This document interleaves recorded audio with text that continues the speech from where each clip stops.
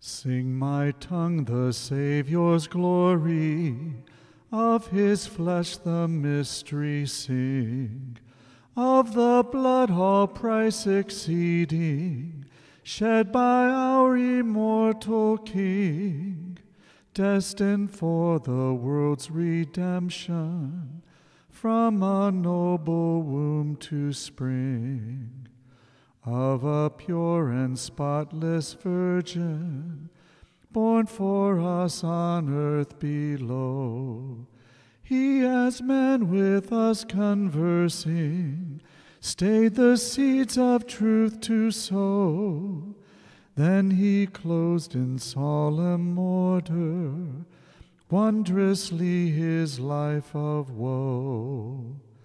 On the night of that Last Supper, seated with his chosen band, he the Paschal victim eating, first fulfills the law's command. Then as food to the disciples, gives himself with his own hand. Word made flesh, the bread of nature, by his word to flesh he turns.